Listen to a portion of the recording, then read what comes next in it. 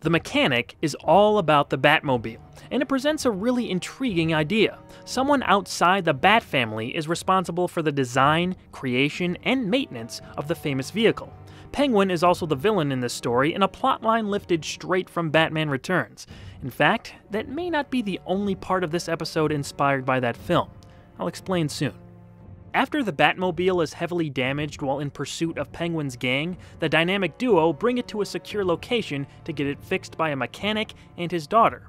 Earl and Marva Cooper don't know who Batman is, but he pays Earl handsomely for the work while giving them ample space and equipment to work with. Through trying to fix their own car, one of Penguin's henchmen brings in his old friend from an auto parts distributor. Arnold Rundle has information he thinks Cobblepot will be interested in. He's noticed that very unusual parts have recently been ordered for what he thinks has to be the one and only Batmobile. Rundle hands over Earl's information, and soon enough, Penguin and his gang crash Cooper's secret repair spot. They kidnap Marva and force Earl to sabotage the Batmobile to give Penguin control over it. Cooper follows through and returns the vehicle to Batman and Robin. Soon after, they're chasing Penguin again, but this time, Oswald is one step ahead of them.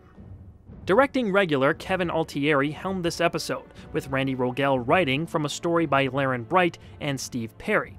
Let's just get the obvious out of the way first. The concept of Penguin rigging and controlling the Batmobile was featured pretty prominently in Batman Returns. I'm not sure why it was repeated here because it's not that revolutionary of an idea. They even have Penguin's hideout in the sewer with that big yellow duck being used again. However, the story surrounding all this is pretty cool, and definitely unique in a few ways. Introducing a new character who helped Batman become what he is adds another layer to his inner circle. The curtain is sort of peeled back here to show us the Dark Knight doesn't do this alone.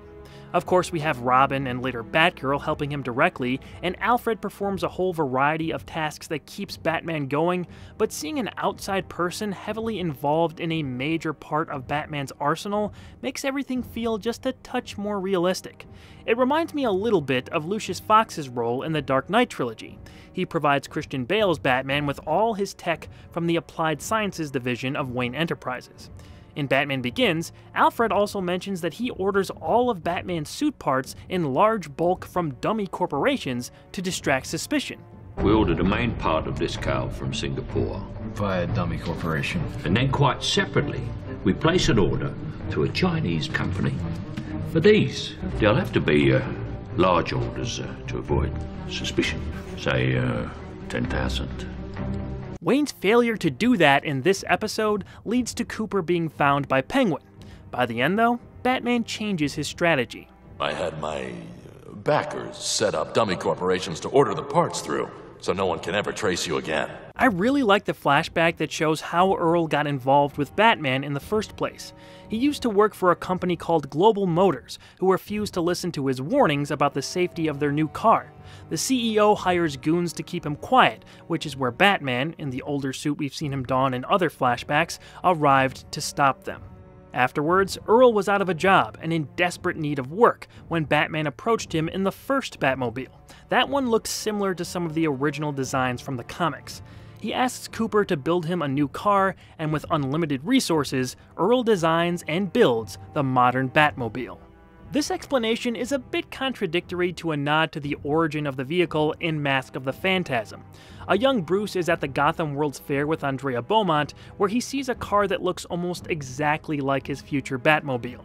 Maybe he collaborated with Earl on the design, but either way, I do love how this one looks. It's right up there with the Burton version as the best looking Batmobile. In my opinion, that is. Eventually, Batman and Robin are able to escape the booby-trapped car before it's destroyed. They then apprehend Penguin and his henchmen. Later, Earl pledges to make a new Batmobile, one even better, with more advanced technology. Penguin is then shown back in jail as the episode wraps up. One thing I wanted to bring up about Earl and the concept of someone else fixing the Batmobile is that something pretty close to that was almost the origin of Robin in Batman Returns. It's pretty well known now that Marlon Wayans was cast as Robin and set to appear in a small scene, although his only function in that film was supposedly fixing the Batmobile for Bruce while wearing a jumpsuit that had a small R on the chest. He ended up being cut from the movie before they even started shooting, but he was supposed to appear in what turned into Batman Forever before Tim Burton left the project. In the upcoming comic series Batman '89, the original writer from that first film, Sam Hamm, and artist Joe Quinones are possibly going to explore that version of Robin and how he would have tied into that universe. There's even a concept image out there of Quinones' artwork that was a part of a pitch he made for the series several years ago. Does that mechanic thing sound familiar? I wonder if Steve Perry, Laren Bright, and/or Randy Rogel were privy to any of that information when writing this episode. They certainly could have had access to it. Did they use that idea after it was discarded from returns, or was it just a coincidence? I'm genuinely curious. Anyway, Penguin has a few kind of funny, kind of awkward moments in this. The first involves his car pulling in front of the Batmobile. Did that car fart? What? Why? After he's back in prison, Cobblepot is cleaning license plates when he delivers this winner. One bat for you. I just love how Paul Williams says that. It's hilarious. The mechanic is not a traditionally amazing installment of the show, but it is different and interesting enough to recommend. With the late Paul Winfield voicing Earl, that flashback, and the curious history of this concept, it's worth seeing. Check it out. I think you'll enjoy this change of pace. That's all, folks.